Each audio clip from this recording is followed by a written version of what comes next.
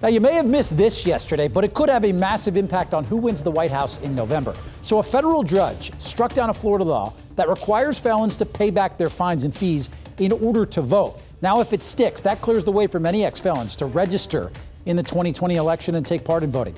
As many as 1.7 million more voters in Florida could be entered into the election pool. That's 10% of our state's voting age population. Now, that's even a big deal for the presidential race because it was pretty close in 2016.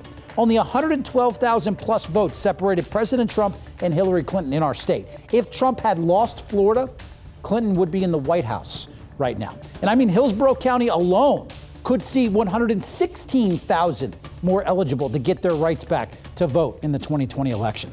10 Tampa Bay's Josh Dorowicz explains what's next and how Hillsborough isn't waiting on the courts to get them registered to vote.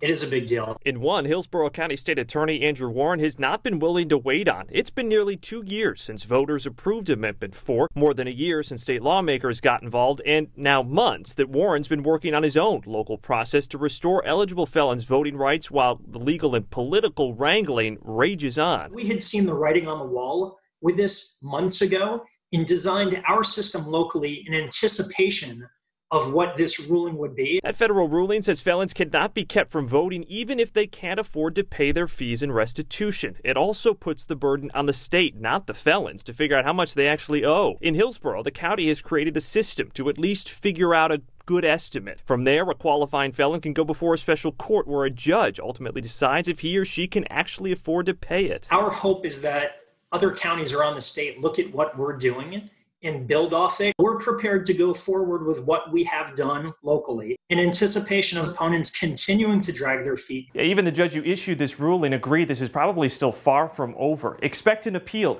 and that could mean a hold on felons being able to register ahead of the November election. It's going to continue to be a huge mess. Tampa Attorney Richard Harrison has led Amendment 4 opposition from the start. I don't think anybody intended when they voted for Amendment 4 to make it okay for a convicted felon to walk away from restitution.